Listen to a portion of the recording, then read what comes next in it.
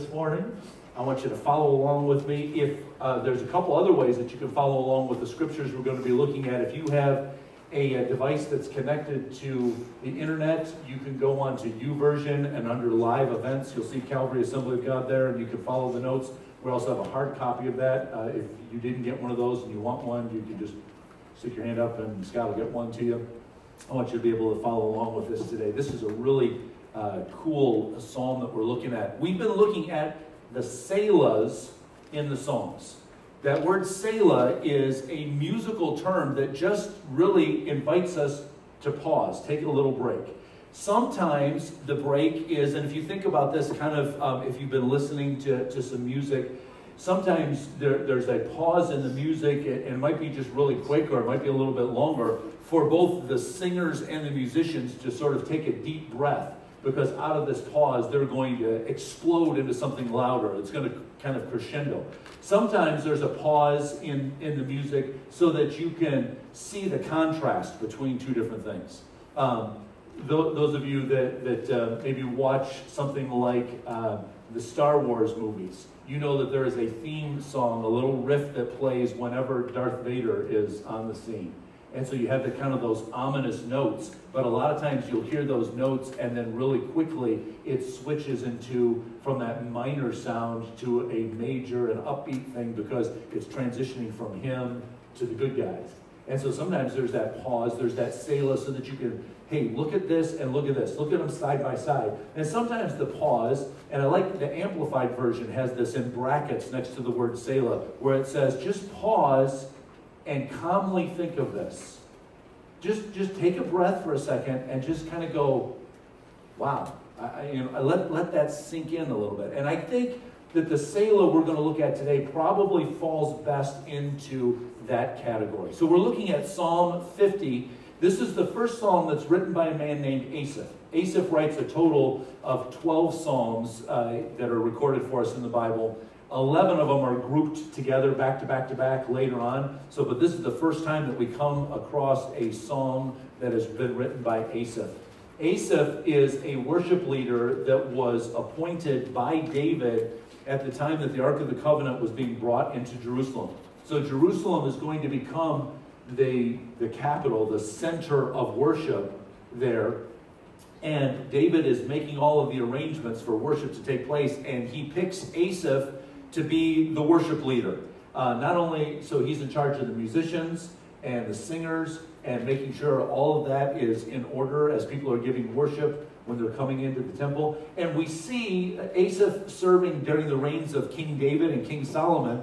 And then after several other kings are on the throne and gone, worship begins to slip away a little bit. And during the reign of King Josiah, there is a major revival, a return back to the kind of worship that God had intended all along. And there's a little note in there that says, that lists a couple of people and says that they were the descendants of Asaph, and there they are, right back in their position, leading worship again.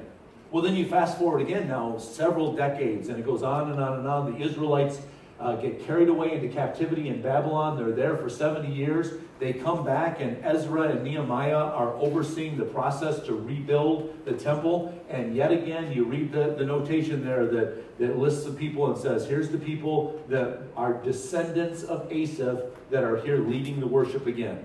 You think about that. This guy, not only was God's blessing on him, and he carried out his duties and his responsibilities to worship so well that God's blessing just continued after generation, that they're still worshiping. This is the guy that writes this psalm that we're going to look at today. But before we look at Psalm 50, I want us to look at 1 Chronicles. This is the account where David first appoints Asaph to be the worship leader. So 1 Chronicles chapter 16, they bring the Ark of the Covenant back into Jerusalem. They have a tent set up for it. They're getting everything in place. And the very first thing that David puts in place are those people that are going to be the worshipers around the tent where the ark is going to be. So chapter 16 of 1 Chronicles, verse 4, he, speaking of David, appointed some of the Levites to minister before the ark of the Lord, to make petition, to give thanks, and to praise the Lord, the God of Israel. Asaph was the chief. He was the first one that was picked to lead these worshipers. But not only that, but then when we jump down to verse number 7, we see at this great day when the Ark of the Covenant comes in here, that David had written a special song for the occasion. And it says there in verse 7 that that day David first committed to Asaph and his associates this psalm of thanks to the Lord. So David wrote this song on the day that the Ark of the Covenant comes in, or maybe he wrote it ahead of time, but he gives it to Asaph and says, this is the song that I want you to learn, and I want to use this one. And so you're going to hear echoes of this song that David gave to Asaph. You're going to hear echoes of this in Psalm 50. This clearly made an impression on Asaph's heart and mind, and it was there. That was working on him as he was writing his song. So here's how David's song goes. Give thanks to the Lord. Call on his name. Make known among the nations what he has done. Sing to him. Sing praise to him. Tell of all of his wonderful acts. Glory in his holy name. Let the hearts of those who seek the Lord rejoice. Look to the Lord and his strength. Seek his face always. Now, here's a word I want you to remember. It'll be an easy word to remember because it's the word remember. So everybody remember, because we're going to come back to this again. Verse number 12. Remember the wonders he has done, his miracles, and the judgments he pronounced. O descendants of Israel, his servant. O sons of Jacob, his chosen ones. He is the Lord our God. His judgments are in all the earth. Now, let me give you just a quick overview of Psalm 50. Here's the way that it's set up. In the first 6 verses is Asaph's introduction to the rest of the psalm. This is how he's introducing the main point that's going to take place. And then we have the Selah after verse number 6, the pause. And he wants us to pause and consider, because starting in verse number 7 and all the way to the very end in verse number 23 is God speaking. That whole part would be in the quotation marks. This is God speaking directly to us. So Asaph sets it up in the first 6 verses, and then he says, I'm going to pause for a second. Selah. Let this sink in. These words you're going to read next, these words you're going to sing, these words that you're going to take to heart, that you're going to ponder, just pay attention here. This is God that is speaking these words to you. In fact, he really sets the stage well for us in just the opening words of Psalm chapter 50. He says, the mighty one, God the Lord, speaks. The mighty one, God the Lord. In Hebrew, the mighty one is the Hebrew word El. And it does mean the most important. It means the one that stands apart from the crowd, the one that stands out from everybody else, the one that sets the standard for everybody else to live up to. That's what El means, the mighty one. And then the word God is the Hebrew word Elohim. Elohim means God in all of his fullness. It means God the Father, God the Son, God the Holy Spirit. It means the God who is all-sufficient. It means the God who never had a beginning and will never have an ending. It means the God who is complete and perfect. He's not just the God El, who stands apart from everybody else, but he is the absolute definition of perfection and completeness. And then, not only El, Elohim, but the Lord. And whenever you see in your English Bible where the word Lord is given to us in all capital letters, that's God's name. That's Yahweh. El, Elohim, Yahweh. It's the word that means I am. When Moses says, well, God, who shall I say is sending me? He said, I am.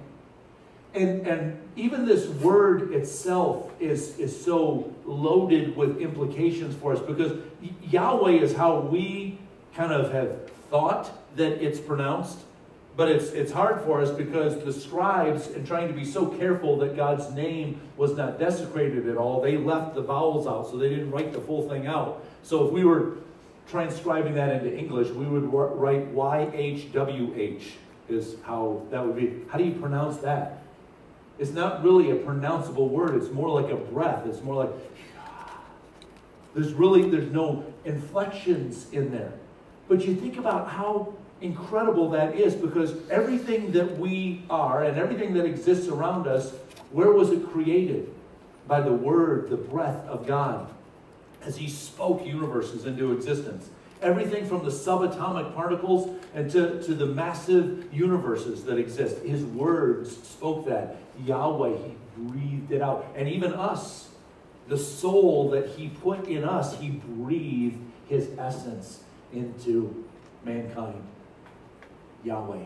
And so he says, now take note. This is who's speaking to us. Elohim, Yahweh. The one that stands apart, the one that is all of the completion, the one that just is. You can't find anything that he is not. He just is. And that's the one that is going to speak to us. Now, when you hear that God is coming to speak to you, that might cause you to pause a little bit. That might make your heart skip a beat for a second.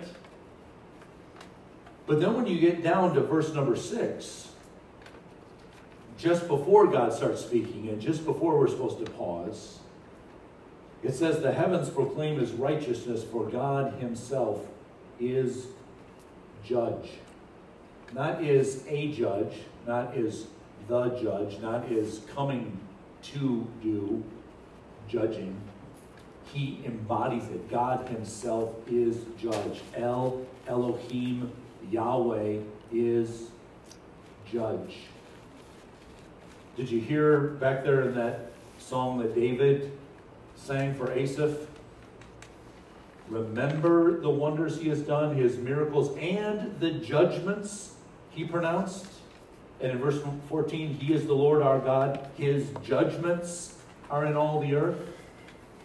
When you think about the fact that the perfect one, the all-righteous one, the one who knows everything, and I mean everything.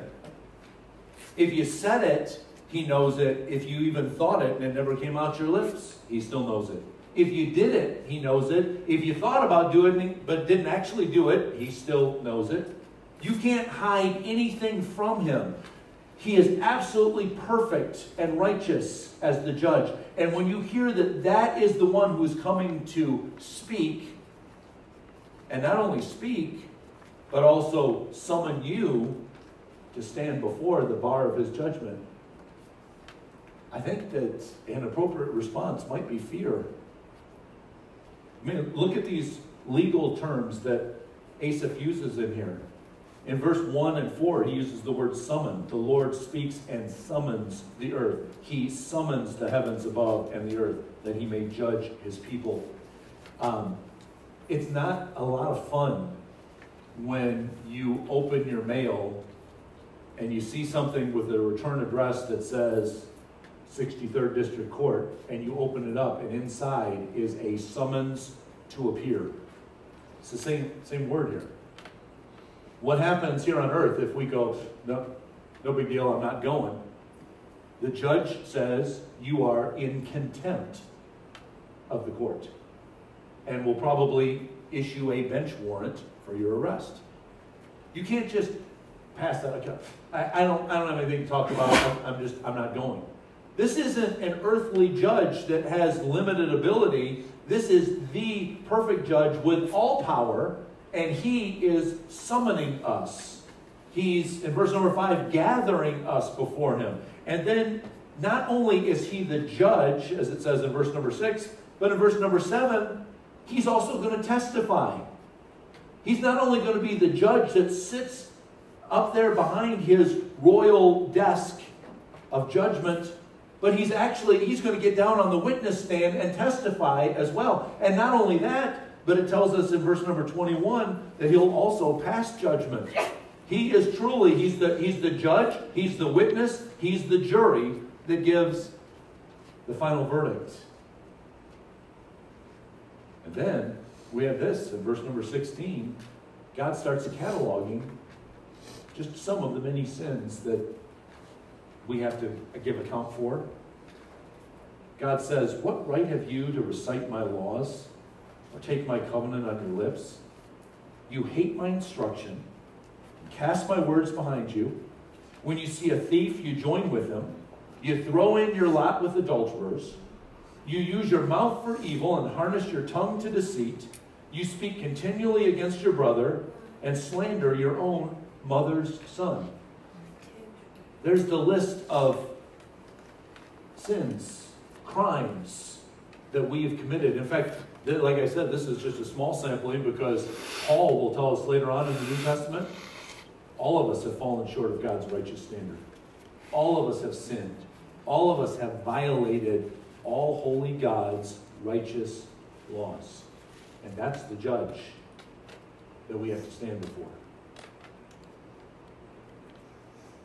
Selah. Talk about making your heart not just skip a beat, but maybe skip a couple of beats and then begin to pound like it's almost ready to burst out of your chest. That's the one that I have to stand before.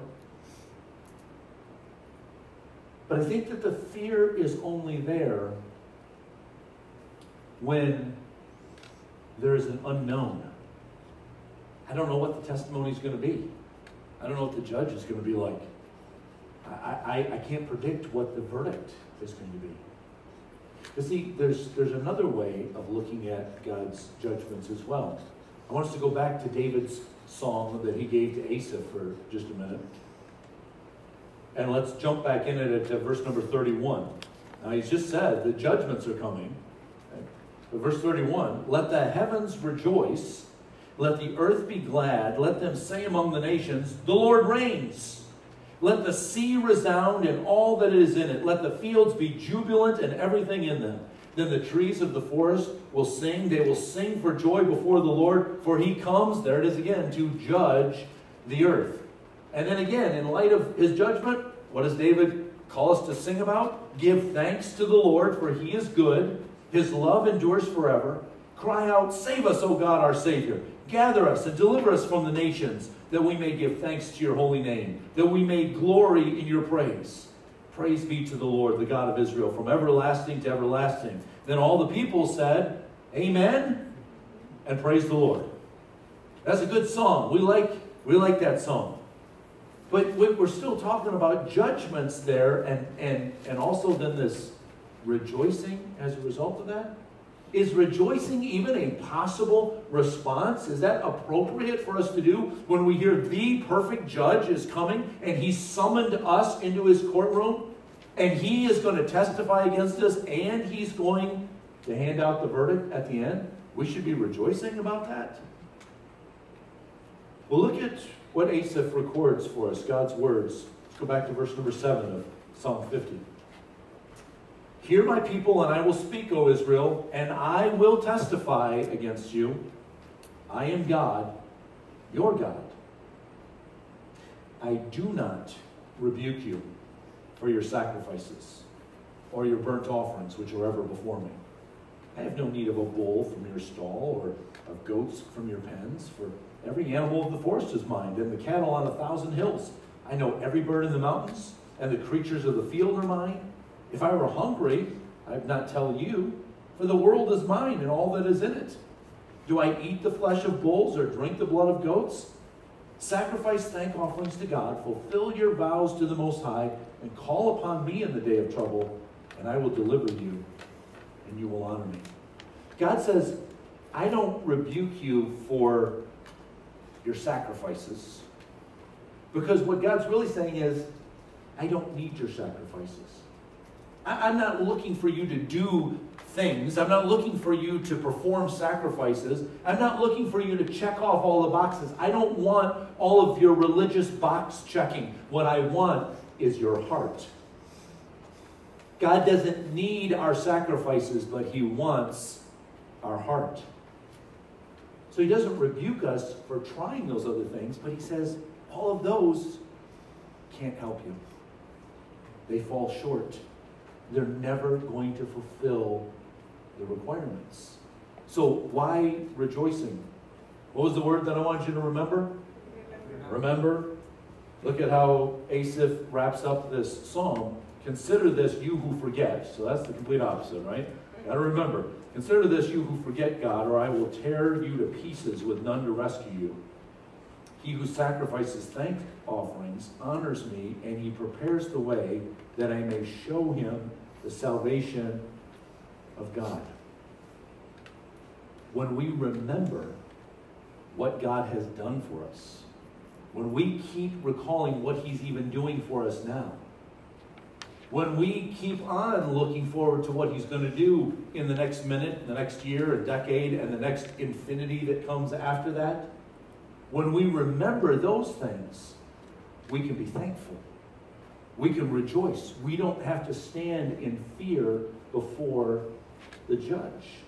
I want you to hear how Job said this. He struggled with this too.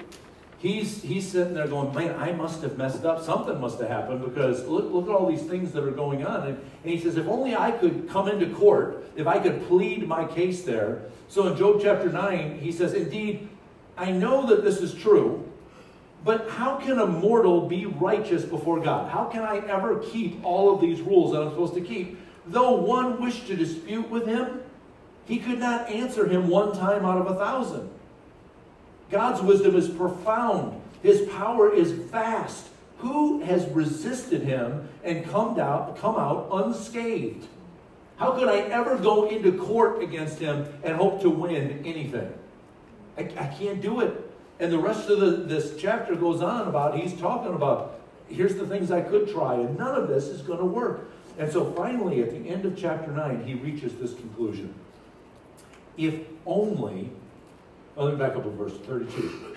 He's not a man like me that I might answer him, that we might confront each other in court.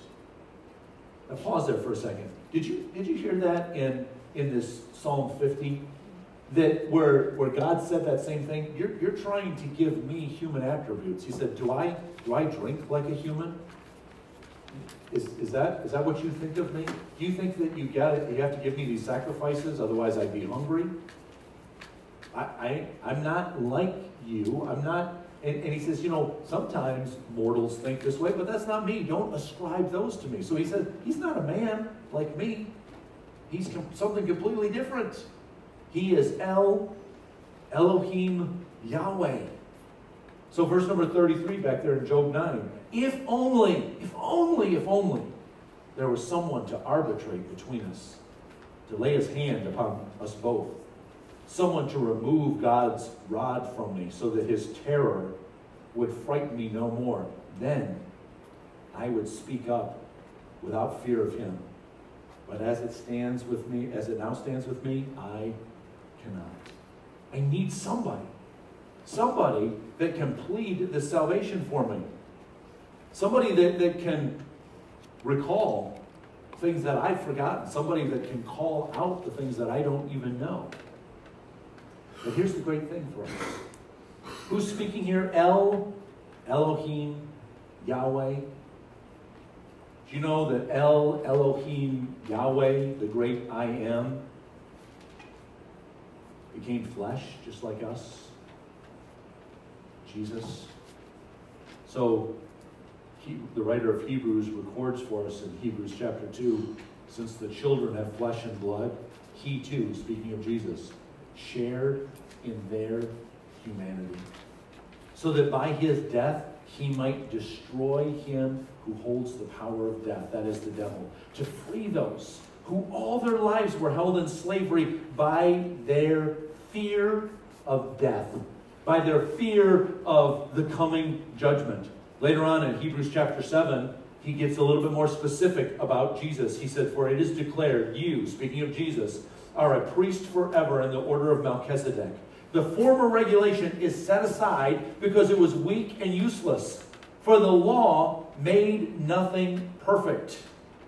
All of those sacrifices couldn't measure up. They've never made anything perfect. And a better hope is introduced by which we draw near to God. And it was not without an oath. Others became priests without any oath, but he became a priest with an oath when God said to him, the Lord has sworn and will not change his mind. You are a priest forever. Because of this oath, Jesus has become the guarantee of a better covenant. Now, there have been many of those priests since death prevented them from continuing in office. But because Jesus lives forever, he has a permanent priesthood. Therefore, he is able to save completely those who come to God through him, because he always lives to intercede for them. Such a high priest meets our need. One who is holy, blameless, pure, set apart from sinners, exalted above the heavens. Kind of sounds like El Elohim Yahweh, doesn't it? The perfect one. Unlike other high priests, he does not need to offer sacrifices day after day, first for his own sins and then for the sins of the people. He sacrificed for their sins once for all when he offered himself. You see, it could be fear when we think about the judge coming and we think about the testimony that would be brought against us and the witnesses that might be there. It could be fear. If we didn't know what Jesus had done for us, if we had forgotten what Jesus had done for us. See, every one of us, that list of sins in Psalm 50, every one of us have done that. You say, oh, I've never stolen anything. I'm not a thief. I'm not an adulterer. I remain faithful. But what about, he said, you put my word behind your back. You know what that is? That's when God points something out to us and we go, oh, it's not for me. That's for somebody else. That's pushing his word behind our back. What about, have you ever said anything unkind about somebody else? Any of those puts us in violation of all of God's righteous laws. But when we remember the mediator, El Elohim Yahweh, the great I Am, who came in flesh and died on a cross to satisfy all those requirements, the reason why we can rejoice when we look forward to standing before the judge, the perfect judge, is because when the book of our sins gets opened, underneath your name, when you have accepted Jesus as your Savior and asked him to forgive you of those sins because of what he did on the cross, when he opens that book and he looks underneath your name, written in the crimson red blood of Jesus, it'll say, all sins forgiven, all debts paid, everything paid in full. And that's why we rejoice when Judgment Day comes. Because we finally get to hear that all of those sins have been canceled, that the record of them has been completely obliterated by the blood of Jesus. It's not our sacrifices. It's not what we do. It's what he already did. And that's why we remember that. And so I think that it's important for us to be in remembrance of what Jesus did, what he's still doing for us, and what he's going to continue to do, and what he ultimately will have done and accomplished for us on that judgment day, and to remain thankful. That's how we stay secure. That's where our salvation is locked in, and we don't feel the fear of, oh no, the end is coming. My last day is almost here. The world is falling apart. It's coming to an end. Now what? Now what? We don't have to live in that fear because our salvation is secure when we continue to remember what Jesus has done and we remain thankful for that. Listen to the words of Jesus himself.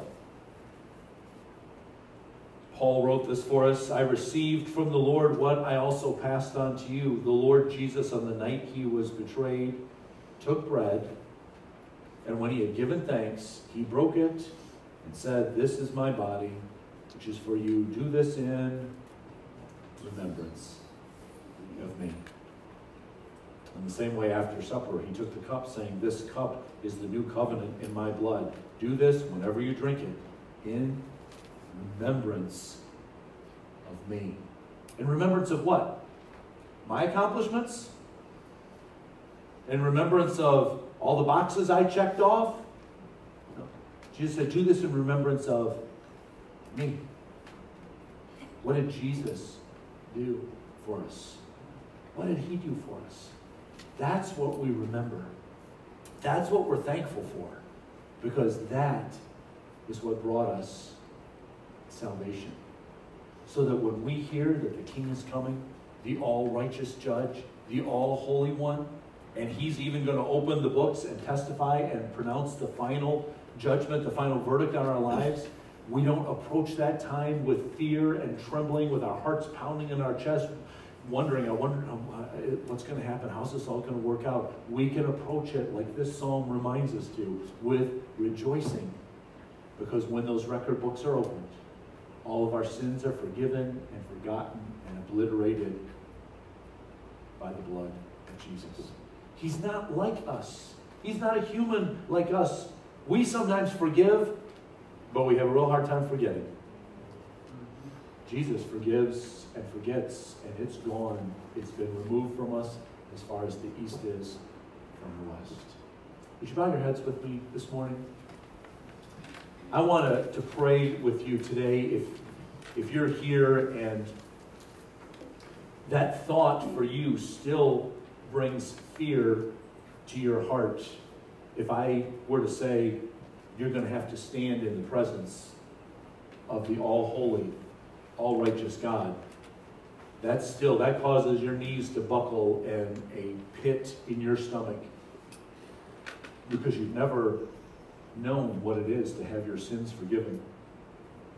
I told you earlier how Paul wrote in Romans that all of us have sinned and fallen short of God's standard. Later on, just a couple chapters later on, Paul also writes these words, that the penalty for those sins is death. That's the judgment. It's a death sentence. It's eternal separation from the presence of God. But friends, we avoid that death sentence because God so wants your heart.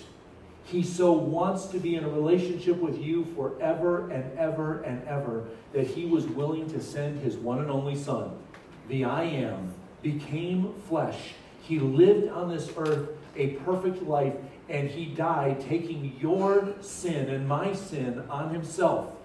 He died on the cross and let his blood be shed to satisfy God's righteous requirements, to pay the penalty for all of our sins.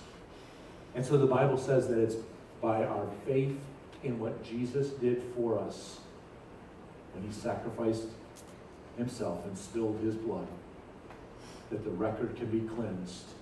And no longer do we have to think of God approaching with fear, but we can think of it with rejoicing. So my friend, if you're here today or you're watching this broadcast or watching this as a video at some later time and you've never asked Jesus to forgive you of your sins, today can be a brand new day, a brand new start for you where the record is wiped clean. So I'm going to lead you in a prayer. You don't have to repeat my words. There's not going to be anything magical about the words that I'm going to say. I'm just going to give you an example. And you pray this prayer and use your own words and pray it from your heart. Because the God that loves you so desperately is longing for your heart and longing to hear you come to him so that he can save you from this penalty of your sins. So he wants to hear you pray. So pray something like this. God, I acknowledge that I've sinned. I'm guilty. I've broken your righteous laws. And the thought of standing before you right now scares me beyond anything that I can even express. But God, the only reason why I have any hope of talking to you today is because I believe that Jesus paid the penalty for my sins when he died on that cross. And so God, would you forgive me of those times that I've violated your commandments, those times that I've pushed your hand away, that I've put your words behind my back, and I've ignored you. Forgive me of those sins. Wipe the record clean. And Jesus, I invite you to come into my life now, not just as my Savior, but as my Lord and as my very best friend. And from this day forward, I'm going to live differently because my outlook is different.